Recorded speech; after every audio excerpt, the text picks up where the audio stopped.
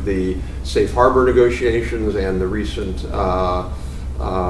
announcement just yesterday, I guess, on the Privacy Shield. So we're really pleased that you can join us.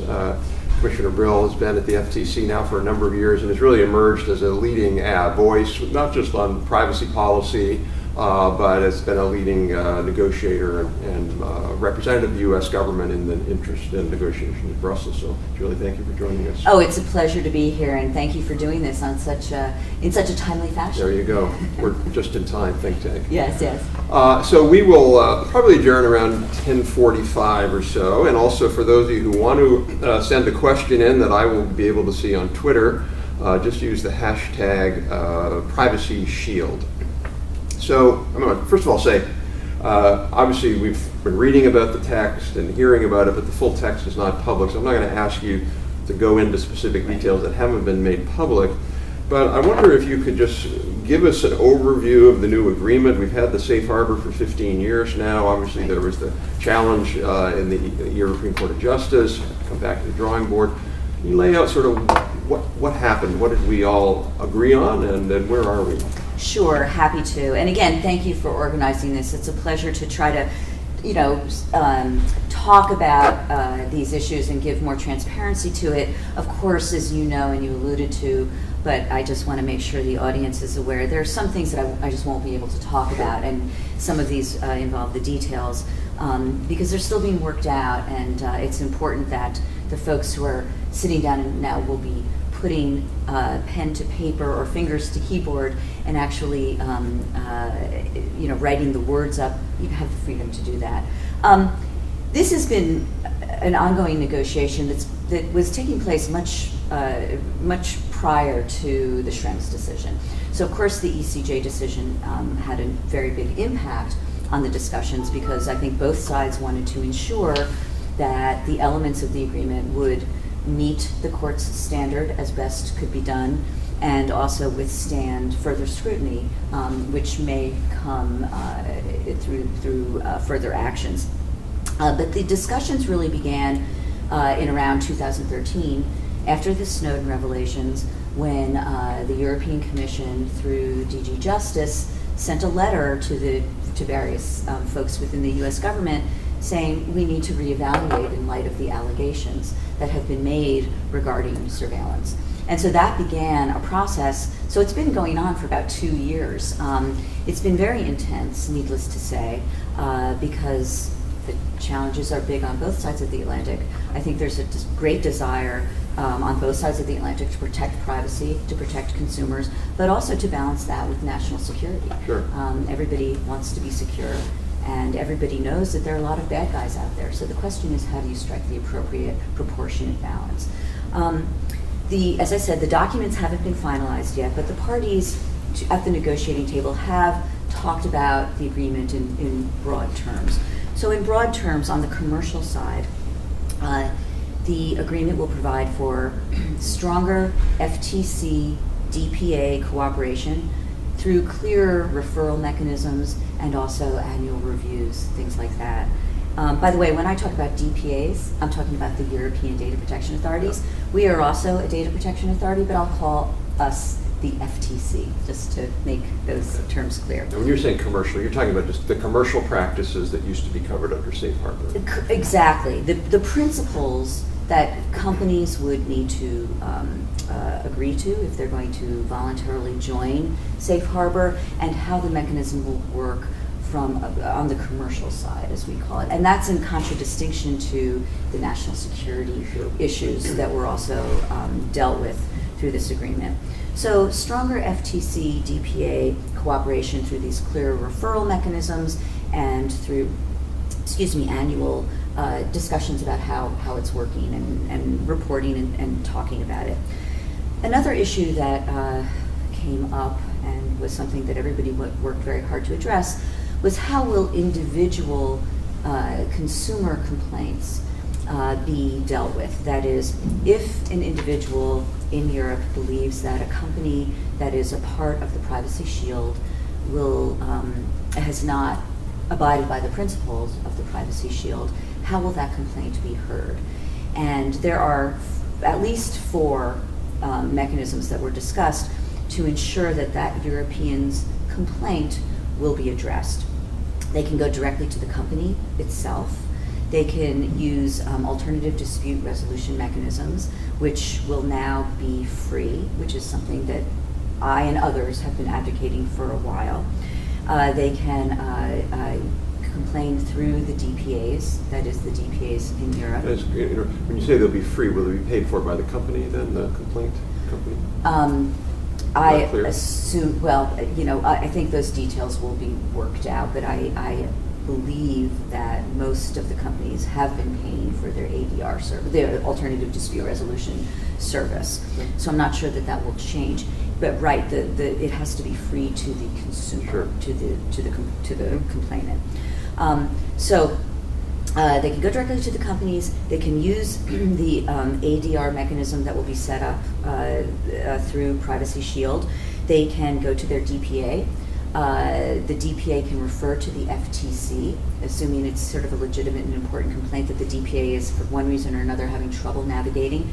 Ultimately, though, if the individual is not satisfied, there will be an arbitration mechanism, a direct arbitration mechanism. So there's a number of different ways that consumers can have their complaints heard. And that was a very important issue to the Europeans, and I believe the U.S. Understood the importance of the issue, and I believe responded very well to the concerns. Other broad outlines, again, on the commercial side, there will not only be reviews by the FTC and the DPAs, but also, importantly, the Department of Commerce and the European Commission will have annual reviews of the program to ensure that it's running well. There'll be an important role for the Department of Commerce in terms of playing kind of a traffic cop to ensure that referrals are going to the right place. Also, if there are complaints that maybe we might call low-hanging fruit that can be dealt with relatively easily, the Department of Commerce will have a role in dealing directly with companies to try to ensure that those are cleaned up. And it was discussed yesterday in a Twitter chat that the Department of Commerce's team will be beefed up even further to deal with these issues. The principles themselves, I think, will, again, much needs to be worked out, but one of the very important mechanisms that has already been discussed, or one of the important principles that's been discussed, is the onward transfer issue. And with respect to onward transfer, there will be stronger protections there, and that was also something important to the Europeans. Quickly on the surveillance side, the intelligence community, as has been discussed, has laid out for the Europeans the type of constitutional, statutory, and administrative/policy safeguards that are in place, as well as those that have been put in place over the past 2 years through USA Freedom, through the Presidential Policy Directive 28, and through many, many other efforts.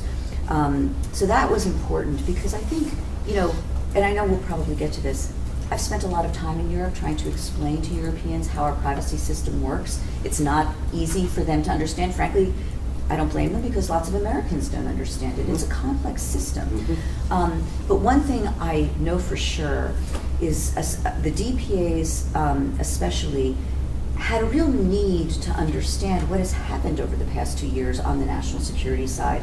They heard things, but they really needed to have it spelled out. And I think that the intelligence community, again, I'm not at the table when those conversations are taking place, but and the FTC is not at the table when those conversations are taking place, but I think that the intelligence community has made a real effort to reach out and to try to explain all that has happened, and I think that that has been a very productive conversation. But importantly, one of the things that was discussed is that there will be an ombudsman put in place for European citizens who will have a channel to raise questions about signals intelligence activities that might be relating to Privacy Shield. And I think that that's going to be very important as a redress mechanism. And that'll be a U.S. ombudsman or yes. European? I believe it will be an ombudsman that is here within the U.S. government. I'm not sure whether it's been disclosed exactly where that person will be placed, but it will be a person here in the United States who will be receiving complaints from European citizens about signals intelligence issues that might arise under Privacy Shield. Okay. So I think that that's an important element too. Mm-hmm. Great, great. So, given the fact that there's a new role here, and there's sort of beefed up, if you will, provisions both on the commercial side and the national security side. Do you see the FTC role changing in any way? Or kind of maybe more beefed up, more active, or? We have always taken, well, strike that, let me start over. In the past 4 or 5 years, we've taken a very active role in terms of safe harbor enforcement. We have always said we will take referrals from DPAs. We will give them a very high priority. There's been some discussion in Twitter and elsewhere about how many referrals we've received. We believe we've only received 4 in the past 15 years. Isabel Falk-Perrotin, a good friend of mine who runs Article 29 Working Party, says that there have been more. And I don't doubt her. There may have been DPAs who have intended to send us referrals.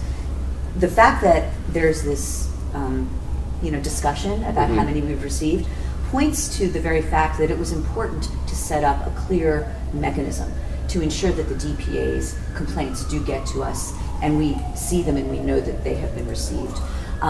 So I think our enforcement role is the same. We will strongly enforce entities that self-certify that they will be a part of Privacy Shield, and that we will ensure that they live up to the principles, which will be more robust, that they will live up to the principles of Privacy Shield. And we will continue to, when we are examining companies for other privacy or data security issues, we will look to see whether they are a part of Privacy Shield, just as we have been doing. Because we hadn't been getting referrals, we looked for problems ourselves. And we've brought 39 cases to date for those who were violating safe harbor. It's true, the vast majority of those cases dealt with whether the registration was appropriate, whether people were appropriately saying, companies were appropriately saying they were part of safe harbor or not part of safe harbor. But we have had a few cases that were substantive and dealt with the substantive principles, including some cases against very big players. We also had our case against Trustee, which is a SEAL program, dealing with whether or not they were appropriately monitoring companies in the way that they claimed that they were, which was in my view, a very important case. So we will continue to robustly enforce, because the principles are more robust. We will be ensuring that those principles will be lived up to by everyone who signs up. So I think the element that has been strengthened is not so much our enforcement, but the communication mechanism. Cooperation. And the cooperate, exactly, between the DPAs and the FTC. So there's a lot of, maybe uncertainty is the wrong word, but there's still a lot of moving parts. The agreement has to actually get written down. The DPAs have to approve it. There's then the potential of some going back to a court, potentially the ECJ. Schrems has sort of implied that, which at one level is not surprising that he would imply that. But can you just talk us through a little bit about how you see the next 4 or 5 months going? What's the process? Sure. So on this side, can I just say on this side of the Atlantic, before we get to the European side, on this side of the Atlantic, there still are, not only, of course, does the agreement need to be put in play, the details need to be written up, and everyone needs to look at it. But on this side of the Atlantic, there are still some very important steps that need to be taken. For instance, and the one I just want to highlight for you and for the audience that may be listening, is the Judicial Redress Act. The Judicial Redress Act is currently pending in the Senate. I think it is an important element, not just for the umbrella agreement, which is something that the FTC doesn't really have a role in, but it is very important that that be enacted for the purposes of Privacy Shield as well. So there's work to be done on this side of the Atlantic too. On the other side of the Atlantic, so the immediate next step, as I understand it, is of course, as you pointed out, to write up the details so that everyone can see it, and in particular so that the DPAs can see it. Article 29 Working Party, which is I know your audience is a very highly educated group. You should explain it. Just because I'm throwing these terms around, and I apologize for those who may not be as familiar with it as I have come to be.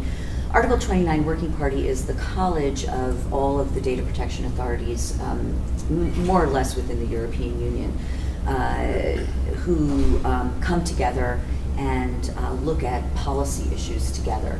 They also have the ability, although they haven't used it that much, but are starting to, they have the ability to do enforcement work together, whether it's under the Article 29 umbrella or whether one or more of them together will decide to take a case. And they have done that, and I believe we'll start to see much more of that, certainly once the GDPR, excuse me, the new General Data Protection Regulation kicks in, because that has an explicit role for the group that the group of the DPAs to do much more in terms of enforcement cooperation. But, so, sorry for that digression, back to next steps.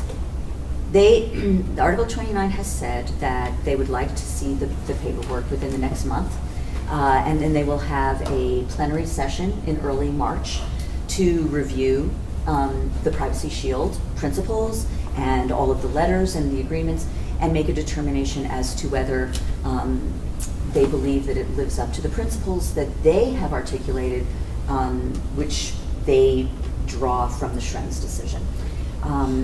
There was, I thought, very promising words spoken by Isabel Falk-Perrotin at her press conference the other day, saying that, you know, these things appear promising, but she needs to see it in writing. And I don't blame her. We all want to see it in writing. Right. So that will be the immediate, I believe that's the first immediate next step. But this process is going to be more complicated than it was in the year 2000. In the year 2000, before the Lisbon Treaty, the European Commission had the ability to enter into an agreement with the or framework back then, with the United States, and say that this was an adequate transfer mechanism, and it was launched. Now, the process is more complicated. The European Parliament has an advisory role. It will have the ability to review and to have some kind of a vote. I don't know that that's binding, but of course it's very important for many players that the European Parliament understand what a great step forward this is, and hopefully will agree that the principles really are more robust. So the European Parliament will have a role. The member states will have a role. Well, first, I guess first, the European Commission as a whole will need to approve it. The European Parliament will have an advisory role, but then it will go to the member states, and the member states will also have to approve the new Privacy Shield. So the process will be... is it individually or through the council as well? That's a good question. My understanding is it's actually individually, but I could be wrong about that. But I do Sounds know like it is. that's been my sense, that it actually has to go to the member states themselves, and it's not through the council. Right. Okay. So we didn't talk about if it were to go to court. Let's just say all the DPAs agree and everybody's on board, and then there's a challenge. Right. We, as an organization, didn't feel that the ECJ decision was as, or maybe the Irish court decision really was as transparent and reflective of the evidence as it might have been. But there clearly has been changes since that are material changes. And particularly, hopefully, if judicial redress gets passed, that'll be another material change. And I know you may not be able to predict or even comment on it, but I need you to sort of talk about how do you think the Europeans will look at this, the fact that we have made real changes, and that and first of all, the perception of Snowden was never, the reality of Snowden was never as bad as the perception. And we did make a lot of serious, important changes in the last year or two. And hopefully now, how do you think that's all going to play out? Will it matter? Well, without adopting the premise in some parts of your question, we'll leave that. But let me, there's two parts to your question, and I want to address both of them. One is, what was the project that the ECJ had before it when it entered into the Schrems decision? Because I think it's important to understand that it was not at that time undertaking an evaluation of all the changes that had been made from the time of the Snowden revelations to the time it entered into its decision. In other words, it was kind of like, it's sort of like a motion to dismiss, I mean, trying to put this into sort of American terms for the lawyers out there, or basically like a decision on the papers, which is the way that their system works. That is, they were looking at the allegations that were in, frankly, the European Commission's and DG Justice's 2013 letter, and they were saying, if those allegations are true, you know, these issues were not addressed in the year 2000 when the initial safe harbor decision had been entered into. So it was not a project to evaluate all that has been going on in the United States, especially in the last 2 years, to try to get the balance of, you know, proportionality in terms of surveillance and things like that more aligned with how we Americans want to see it, frankly. So that's important. I think that there's been kind of confusion about, you know, did the court sort of ignore all of these facts? It's not so much that it ignored it, but that just wasn't its project. It wasn't on its mandate. It was not their mandate. It was they were looking at the allegations. I think I do agree there will likely be court challenges. I mean, nobody knows for sure, but you know, we all know that there have been tweets about that already. I also know that the DPAs had, you know, right after the Schrems decision, started to receive a number of other types of complaints. So I have no doubt that in some form or another there will be court challenges. So we'll have to see how those go, but I believe that most of those, it would be helpful if those took into account, I think, all that has happened. Absolutely. And it seems that now would be the time to do that. But, so I wanted to just clarify that.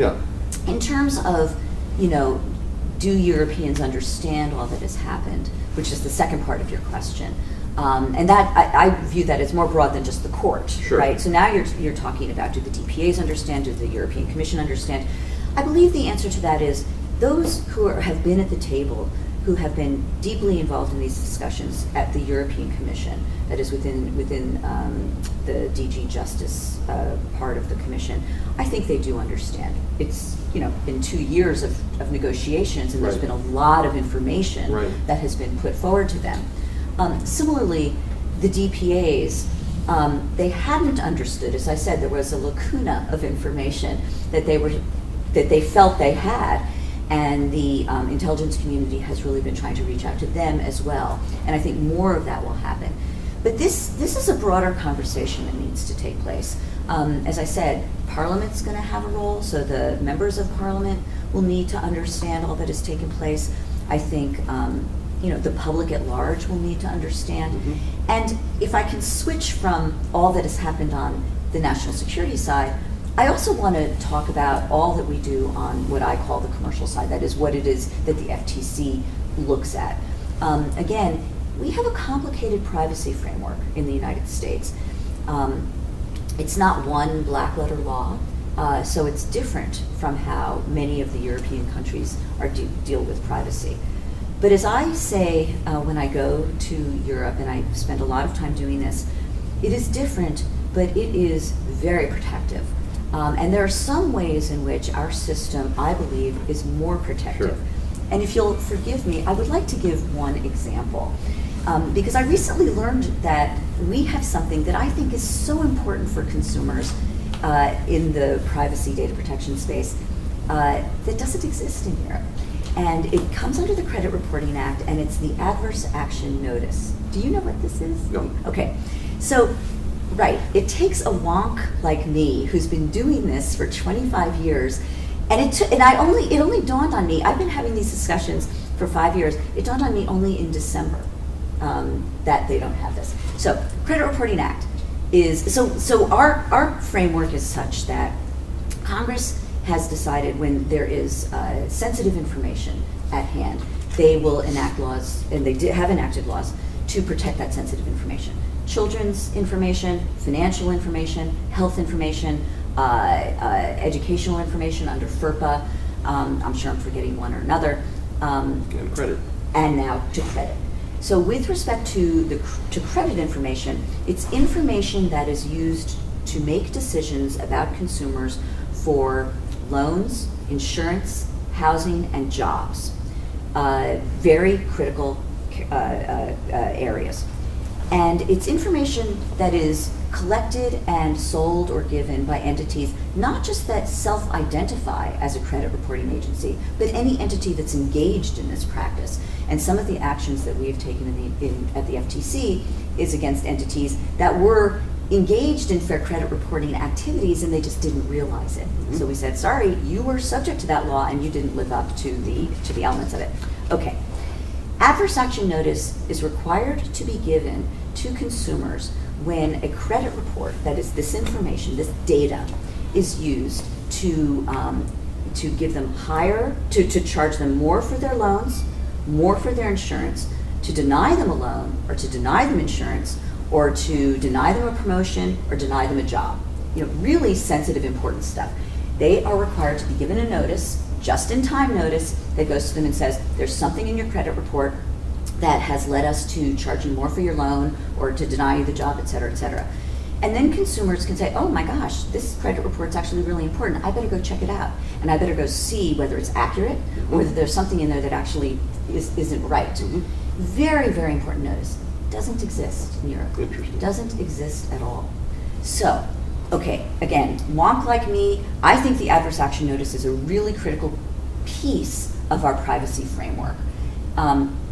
It doesn't exist in Europe. They do have credit reporting agencies, and it's just that, as my friends who I was having this discussion with back in December said, is just they'll be denied a loan, or denied a job, or charged more for insurance, or charged more for a loan, and they just won't know why. So, this is not to say we're better than Europe. No, we each have it's strengths. just to say, exactly, we each have strengths and weaknesses, and I think, how long did it take me to explain this? 3-4 minutes? It takes a while, and this is just one tiny component Sure. of U.S. law. Right. So I think it's a constant conversation that I think we need to have on both sides of the Atlantic in order to ensure that we really do understand our strengths and weaknesses and can have a real intelligent and honest conversation about that. Well, that goes to this whole sort of broader question of we just have to have, I know it sounds trite, but we just have to have better and more sustained dialogue. Absolutely. Have each other's Absolutely. So let me turn to a couple of questions Sure. here from some media. So one is, how will consumers know how to make a complaint with so many different options? You've got Ombudsman, DPA. So you're a European consumer. That's a funny question, because the concern was just the opposite. So I'm sorry, I think I may have cut you off. No, Okay. that's fine. I think more options is better than fewer options. My belief, and this is a personal belief, the DPA tradition is very strong in Europe, and my belief is that most consumers will go to their DPA. So someone in the UK will go to the ICO, someone in France will go to the CNIL, someone in Germany will go to one of the Landers DPAs, or the federal DPA if it deals somehow with the federal government. I think that will probably be the first option. Sure.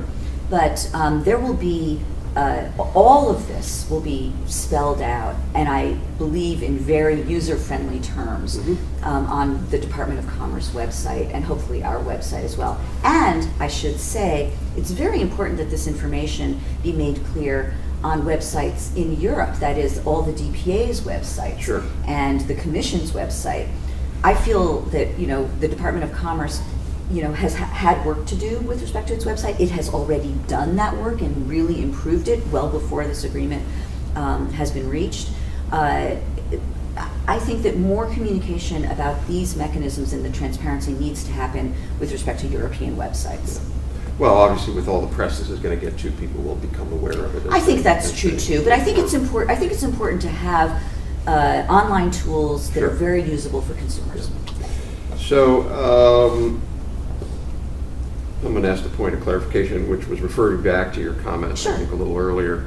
Has the FTC missed complaints from the DPA? In other words, there was a sort of, there may be more, but Okay. and then is that because they didn't get to you, or because you missed them? I honestly, so the short answer is I don't know. We think we had 4. Yeah. Isabel, Falk-Perrotin, says there were more, and she hasn't identified how many. I honestly think that this is not a dispute worth having. This is not the issue. The old debate. This is the old issue. Well, she could be right. We could be right. Yeah. We don't know Yeah. what the answer is. Yeah. But what we do know is that it points to the need to have a clear mechanism to ensure that if we missed some, we'll get them. If they failed to send them to us, they will know how to, the European DPAs will know how to do it. That's the point. The point isn't this, it's not even a dispute, it's just, Yeah. we really don't know. Right. We really don't know. And the new process would help. The new process will, I believe, will very much help in this regard, and I think that that's the key point. So the question here from someone in the media, which I was going to ask, which is really, if you're a company who's been involved with this, having to deal with this moving data across borders,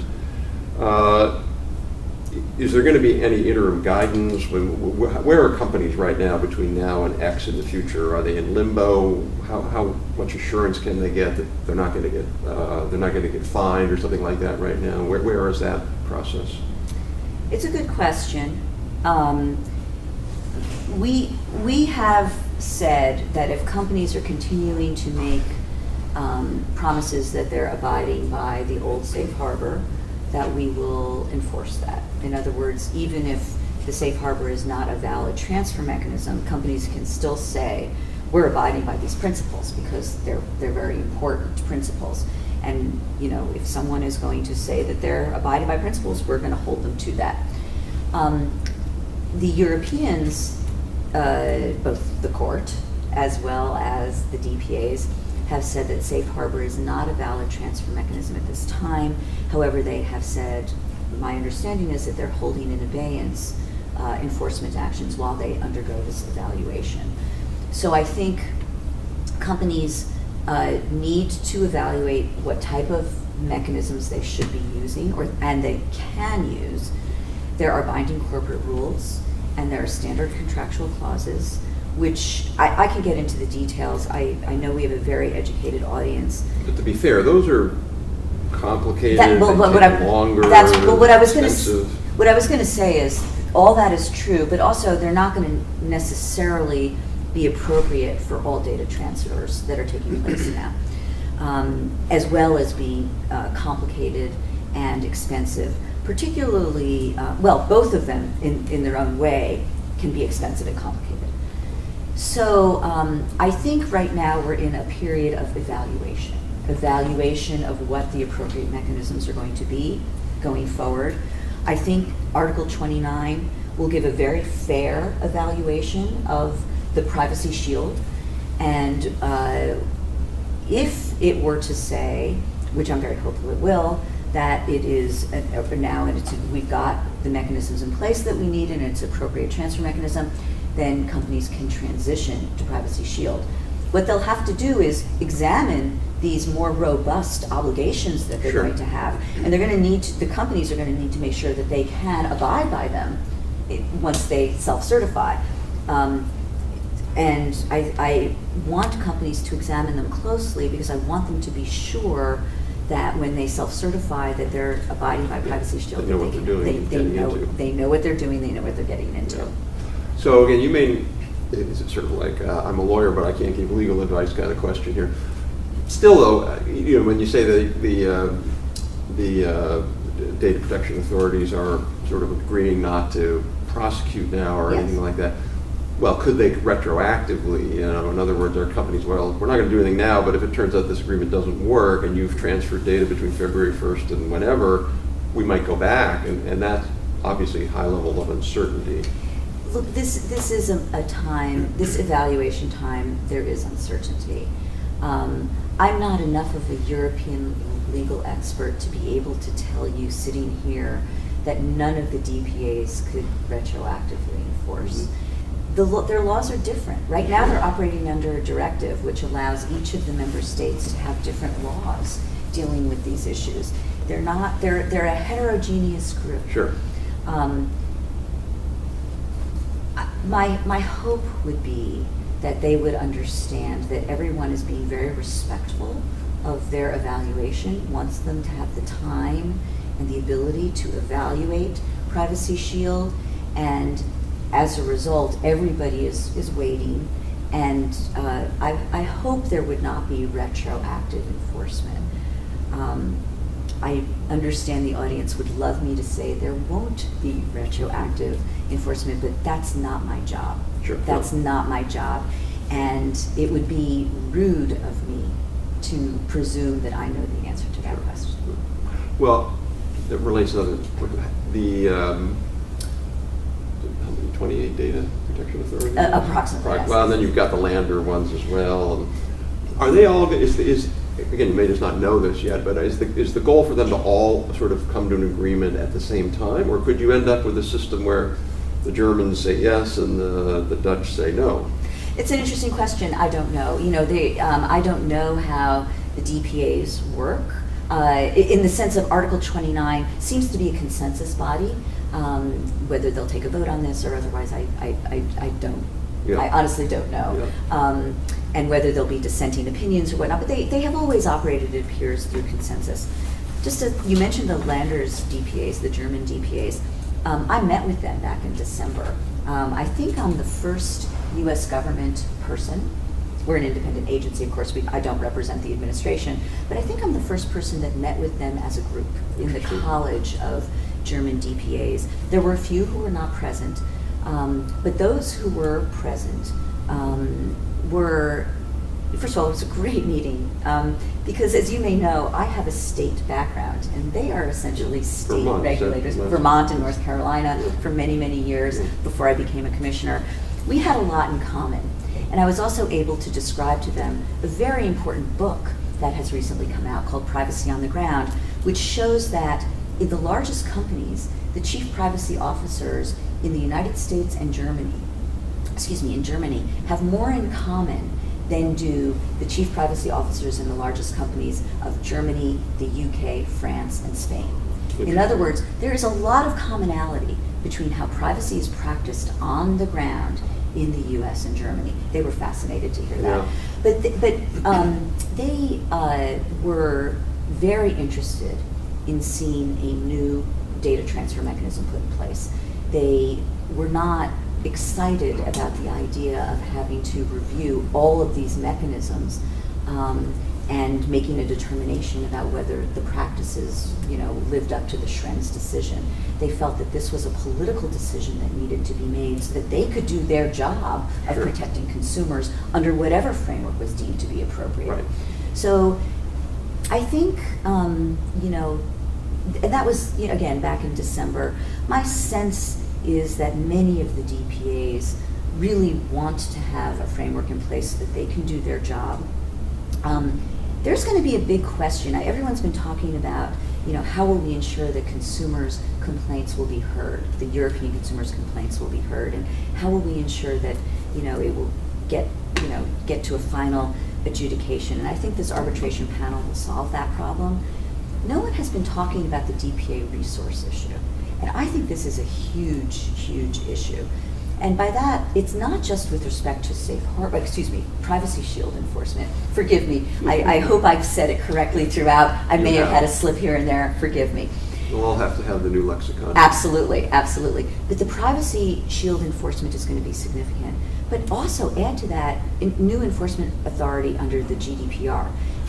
This issue about resource is tremendous. You can have all the rights and duties written down on paper, but if you don't have the resources to actually enforce and to do something about it, that's a big problem. And that's been historically sort of the argument that maybe our laws aren't quite as strict, but we do a much better job of enforcement. I don't know whether you agree with that, but that's what you. I believe that we do a very good job at enforcement. I don't want to get into better or worse, but I believe we do a very good job at enforcement. Part of that's resources, but part of that is our enforcement culture here in the United States. I believe that, we, especially the FTC, we are an ex post agency, largely speaking. We do write a few rules when authorized by Congress or when we need to, and we have dealt with rulemaking.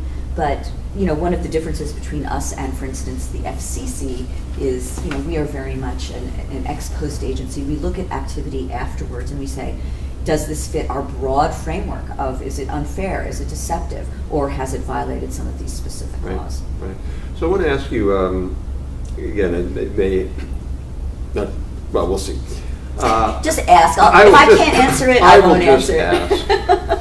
I had the pleasure of testifying in the House Judiciary Committee in December, I believe, on cross-border data flows. And one of the things I discovered when I was writing my testimony was that, well, I knew this, but that Europe also has safe harbor-like agreements with other regions, other countries. One is with Israel, one is Yes. with Argentina. Yes. Isle of Man. Isle of Man.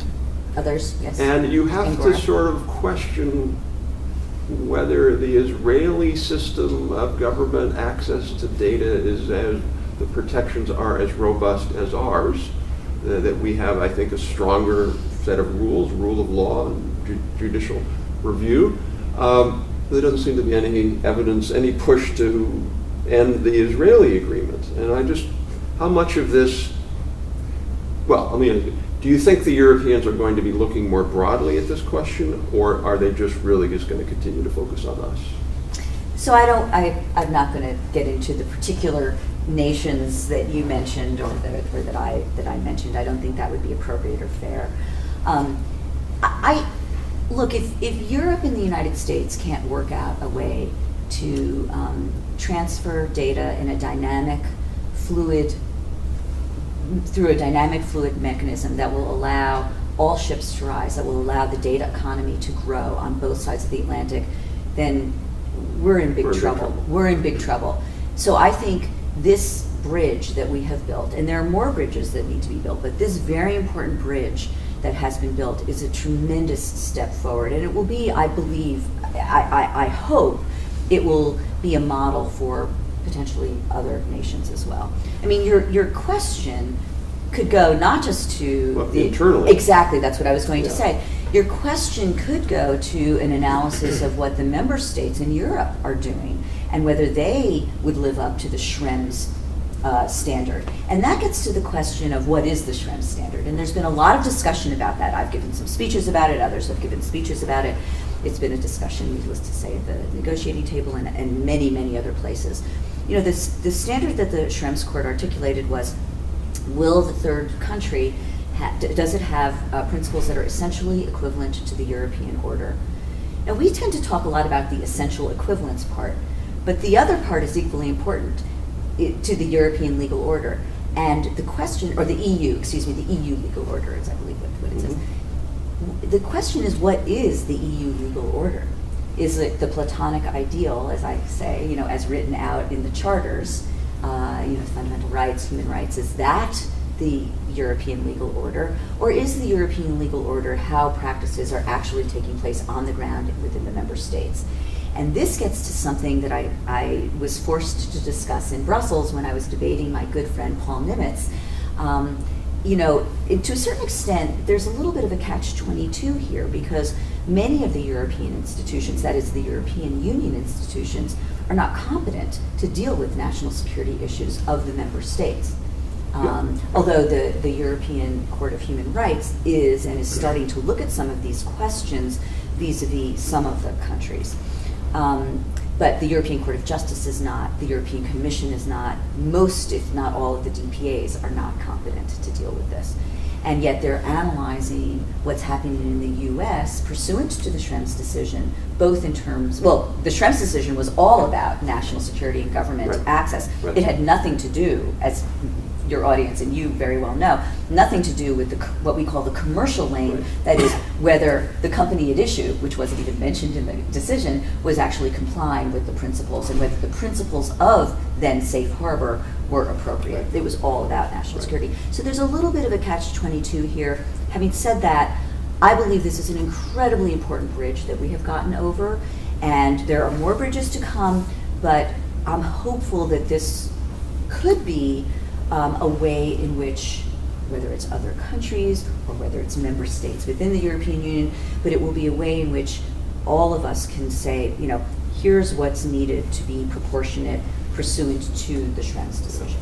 There was a recent article, maybe November, where the German intelligence agency was looking at data on privacy, sensitive information on Danish citizens without real sort of redress and all. And there was is that a problem? Well, is it all in Europe? It's not a problem. And I think that is something that has to end up getting looked at. Absolutely. And my understanding is there are a few cases working their way through the Strasbourg court that are dealing with this issue, the European Court for Human Rights. They're dealing with this issue as well. So a couple of interesting questions here from reporters. One is you talked about that both DOC, FTC will be doing more. There'll be more bodies, if you will. Is that funding going to require some kind of increase in appropriations or internal reallocation, or you don't know? I don't know. Okay. Do we have questions from interested? I'm happy to answer reporters' questions, but from either companies or citizens or consumer groups. I'd love to answer some of their questions too. Right. Maybe they're shyer. All right. I will. I mean, I'm happy to answer reporters' questions. That was actually not a reporter question. Oh, okay, good. And if there are other ones, please just send them in here. I just like to give equal time. Absolutely. I'm just reading the ones that I see. This one I think is interesting. You alluded to this a little bit, and again, it may be hard to know exactly, but what do U.S. businesses, what are they going to need to do differently with regard to Privacy Shield on the commercial side? So I can't talk about all of that, but one of the things that has already been discussed is more robust protections with respect to onward transfer. That's the term that's used. So Privacy Shield will have more protections in place with respect to controllers that have Europeans' data and transfer it onward to a third entity, another controller or a processor.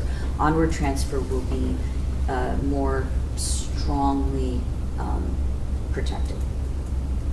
It can still exist, but there still have to be a framework of stronger rules around it. There will have to be more assurances that the entity that's receiving that data will need to protect it as well, pursuant to the principles. Yeah. I wrote an op-ed in a European, Brussels magazine right before a couple days before the Privacy Directive was finalized. And I sort of threw out For the directive or the GDPR? The GDPR. Oh, okay. I was going to say, okay, so that was a while. Okay, got it. The GDPR. And I took a little bit of a, sort of bold idea, I guess. And essentially, I argued that they should sort of scrap the adequacy directive and move towards a sort of standard of care directive. In other words, that if you were a U.S. company doing business in Europe, then you had legal nexus. In other words, as opposed to somebody, maybe ITIF, we might not have legal nexus there, but Visa does, Citibank does, Ford Motor Company, Boeing, they all. In that case, why not just say that European law applies to them, and if they bring data over to the U.S. and they abuse it under European law, then they can get sued because of their legal connection in Europe. And that really you don't even need, for the commercial side, that the adequacy part could be replaced by this doctrine of care notion. Well, you were prescient, as you know, because, the GDPR does expand the jurisdictional reach of the DPAs and basically the jurisdictional reach of the new regulation that will be put into place. We all know it still needs implementation at the member state level. There will still be more to come in terms of all of the nuanced requirements. But the GDPR definitely does expand the notion of when it will apply to companies, even companies that don't have a physical presence in Europe, but are receiving information about Europeans. That is absolutely true. That has happened. I don't think they've used your terminology, but I do think the concept is absolutely deeply incorporated into the GDPR, that now the jurisdictional reach will extend to entities that have data about Europeans that covers the European consumers' activities in Europe. So even if the company, even if the company is sitting in the United States. And I guess maybe I haven't seen it framed this way, but it seems correct me if you don't think it's right to frame it, it seems to me that's another added bulwark to put on top of or alongside Privacy Shield. Absolutely. Oh, no question. These two things now are working in cooperation. Absolutely, absolutely. And you can imagine that that was greatly discussed at the negotiating table. Absolutely. So here's a question, not from a reporter. I'm happy to take some reporters' questions. I just wanted, I'm sorry for teasing you about that. I think I know the answer to this, but just let's clarify. The newly created ombudsman, how does that affect your role at the FTC? Is that going to be, probably going to be in a different place? Would you see cooperation, The ombudsman, as I understand it, go ahead. I'm sorry. The ombudsman, as I understand it, is going to solely be focused on signals intelligence issues. Right. So, generally speaking, I don't see any overlap in that Venn diagram. There will be a role in the Department of Commerce, which is, I believe it's not being called an ombudsman, but forgive me if I'm getting the terminology wrong. But the Department of Commerce will have a role to ensure that we're receiving referrals. Again, part of the streamlined mechanism will be playing a role to try to resolve some of the easy complaints just right off the bat. So I think there'll be much more of a role and much more of a dialogue. Well, there has been a very strong and good dialogue between us and the Department of Commerce on these issues as it stands. I think Privacy Shield will memorialize that and continue to allow that to grow. That's where we'll have our intergovernmental interaction, I think, much more than with respect to the National Security Ombudsman. Sure, okay. So maybe just a last question before we close. In a way, one could sort of look at this kind of like as a relationship with your spouse where you haven't communicated for so long and you have all these different things. Well, why did you do that? And this answer to that obviously is more regular and honest communication. Absolutely. And I wonder, is there any talk about sort of formalizing a sort of European-American ongoing privacy dialogue where we would every year, not just federal officials, but state officials would go over to Brussels and then conversely, and really try to formalize this so that we don't get so out of sync on some of these questions? I think that's a great question. Let me start out by saying I've been married now for 26 years, and I believe in long-term relationships. I think that they're good, but they do require work. They really do, just as you say. And it's clear that one of the benefits of these negotiations, even though for the people sitting at the table, I have not been at the table on a daily basis. The people at the table, it's been yeoman's work. It's been burning the midnight oil, especially over the last month or two, and they've done I believe on both sides, Department of Commerce as well as the Vera Jourova's team, Commissioner Ansip's team, Vice President Timmerman's team, all of them have just done an unbelievable job in trying to bridge this gap. It does require a lot of conversation, and I think that process has been important, just at the table. But now it needs to be broadened. Built into Privacy Shield are requirements for ongoing dialogue, between the DPAs and the FTC, but also between the Department of Commerce and the European Commission over how things are going with respect to Privacy Shield. But you're asking an even broader question. How do we have dialogue on a more regular basis about privacy and data protection generally? Yeah. So, whole sets of different data anonimization absolutely. Questions, which I think a lot of confusion both sides of the Atlantic. Internet of Things. How are we going to deal with? There's all sorts of issues, and frankly, one of the things that I've been saying is I believe it's important. It has been important to bridge this, to put in place Privacy Shield, to make this bridge so that we can get to all of those very important issues that we are going to share in common that we do need to talk about.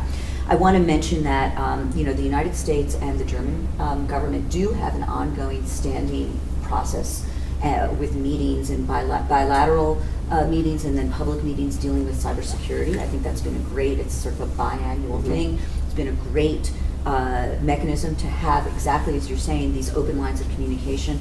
I think that would be terrific. I'll put in a plug for the Privacy Bridges project, which came up at the International Conference of Data Protection and Privacy Commissioners. which was designed, it was a year-long project that was run by academics and think tanks to kind of pull together some principles that would allow precisely that kind of dialogue on these broader issues to take place. I think it's been really important to get Privacy Shield in place first, so that we could cross that bridge and go to this land where we do have all of these issues that we need to deal with, and they're global issues. They're global issues. They're not U.S. issues. They're not Europe issues, or France issues, or Germany issues, or UK issues. They really are global issues, and we do need to deal with them together. But Europe and America really should be the ones taking the lead on setting the framework. Not that we wouldn't involve others, but we're the ones who've been thinking about this the most. There are lots of other very important regions. Asia is a deeply important region, but I do think the world is watching us, and I hope the world sees that we accomplished something very important. Well, with that, Commissioner, I want to first of all thank you for all the hard work I know that you and your team and others in the federal government did, where they didn't see their children for weeks at a time. Yes. And I think people oftentimes forget that when they think about how government works, that a lot of people spend a lot of hard effort and time. Especially on the USG side, a real huge shout out to the Department of Commerce team, Penny Pritzker's team, Secretary Pritzker's team, Justin Antonopoulos and Ted Dean. I think have been living in Brussels for a long time, and they do have little children. Yeah. The only good thing of that is maybe they avoided the snowfall. I think they may have, yes. So with that, first of all, thank you all for watching, and really thank you, Commissioner, for joining us today and explaining this pretty complicated but super important issue. And hopefully it'll move forward in the right way, and we'll get it all set up and resolved. I certainly hope so, and thank you for giving me the opportunity to do that and to answer questions that people may have. Great. Thank you.